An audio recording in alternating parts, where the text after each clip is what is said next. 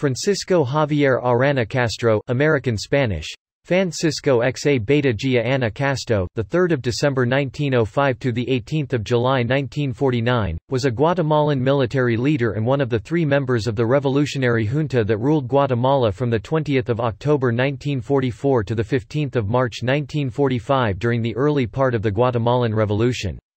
A major in the Guatemalan army under the dictator Jorge Ubico, he allied with a progressive faction of the army to topple Ubico's successor Federico Ponce Vades.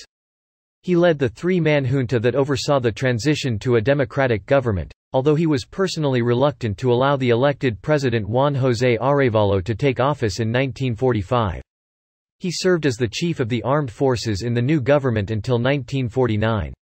On 18 July 1949 he was killed in a shootout with supporters of the Arévalo government after he threatened to launch a coup.